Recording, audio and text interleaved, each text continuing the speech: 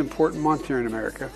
A lot of our Asian American friends have been subject to real discrimination. We want to say thank you sincerely for your decision, such as signing the COVID-19 Hate Crimes Act into law.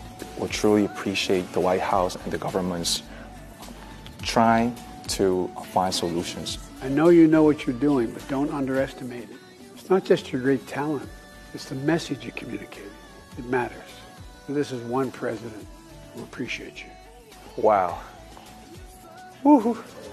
I have to tell my mom.